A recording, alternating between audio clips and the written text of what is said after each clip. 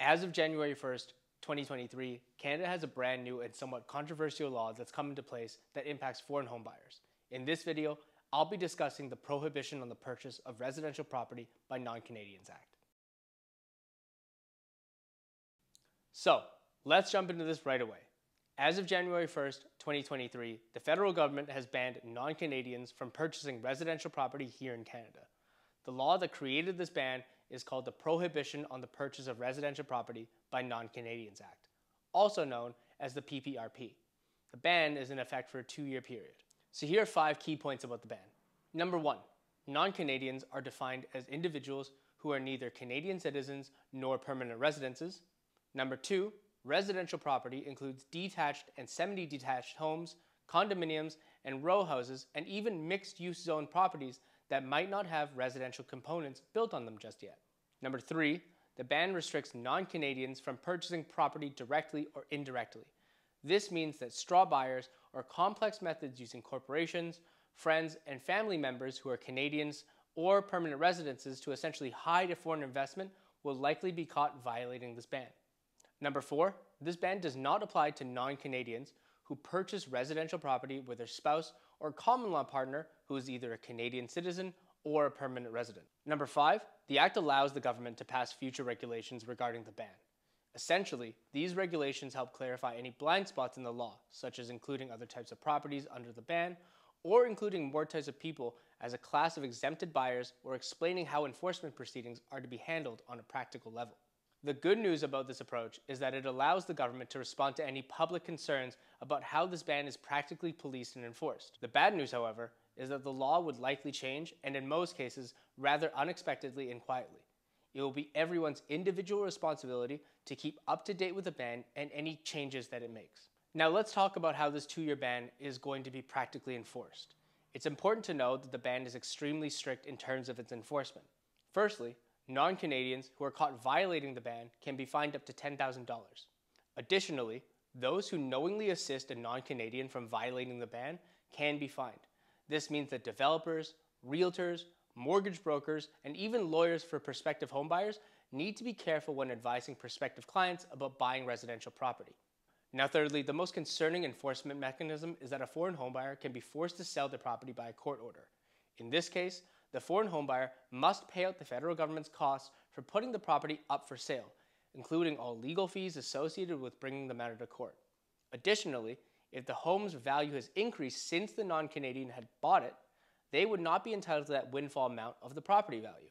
For example, if Keith from Singapore bought a property here in Ontario for $800,000 and was found violating the ban, not only would Keith have to pay all the costs associated with the government going after him, plus the fines, if the court manages to sell his property at a higher price than he had paid, say $1.2 million, he would only be entitled to a maximum of $800K, the original price that he had bought it for, and well, probably less since he'd have to cough up a ton of legal fees and the penalties associated with the government going after him.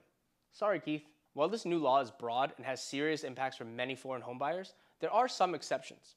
Non-Canadians may be able to acquire residential property via probate, via family law applications such as divorce or separation, or as a gift from a Canadian citizen or permanent resident. Additionally, non-Canadians could potentially acquire property via some sort of trust created prior to January 1st, 2023. In my opinion, these are very narrow exceptions and haven't been fully tested in court or expanded upon by the federal government.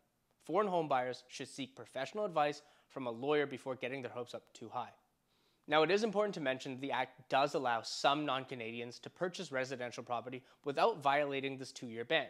International students, people with work permits, and protected persons or refugees are all exempted under this 2-year ban, provided that they meet extremely strict criteria. Now, in the case of international students, they must A, be enrolled in a program of authorized study at a designated learning institution, B, filed all income tax returns for each of the 5 tax years prior to the year that the home is purchased, C, were physically present in Canada for a minimum of 244 days in each of the 5 years prior to the year the home is purchased, D, the purchase price of the residential property can't exceed more than $500,000, and finally E, they must not have purchased any other residential property prior to purchasing this home. In the case of non-Canadians with work permits, they must A, hold a work permit, or are authorized to work in Canada under the Immigration and Refugee Protection Regulations. B, have worked in Canada for a minimum period of 3 years within the 4 years prior to the year the home is purchased if the work is full-time. C, have filed all required income tax returns for a minimum of 3 of the 4 tax years prior to the year the home is purchased. And finally, D, they have not purchased more than 1 residential property. So look, it's pretty obvious from these criteria that it's not an easy process to qualify for an exemption, even if you are an international student or a foreign worker living in Canada. Now, in my opinion, I think some of these restrictions are pretty unrealistic. I mean, look at the international student exemption. In most cases, accredited institutions are universities and colleges, and the programs are mainly 4 years rather than 5. On top of that, where are you going to find a property that is under $500K in Ontario? Now, as always, if you think you may have a chance of qualifying for an exemption, apart from speaking with a real estate lawyer, you'll also want to speak with an immigration lawyer and possibly an accountant before you go off looking for a home to buy. So this 2-year ban is aimed to combat housing affordability and what the government considered to be uncontrolled real estate speculation by foreign investors.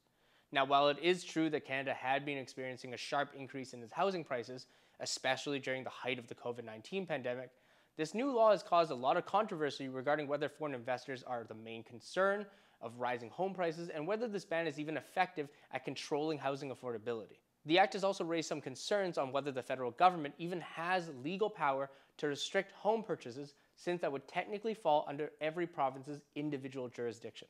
Now, regardless of how you feel, this ban is here to stay, and it does have some important practical implications that homebuyers should be aware of.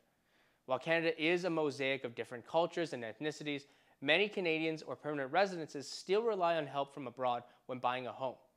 Making sure you understand the fine line between financial assistance from overseas and actually violating that 2-year ban is an important part of the home buying process now. So if you're a non-Canadian or know someone who is a non-Canadian and is interested in purchasing residential property or investing here in Canada, reach out to a legal professional beforehand to assess your particular situation before making a decision. That's it for me, guys. I hope you guys enjoyed this video and found it informative. If you did, click the like button and subscribe.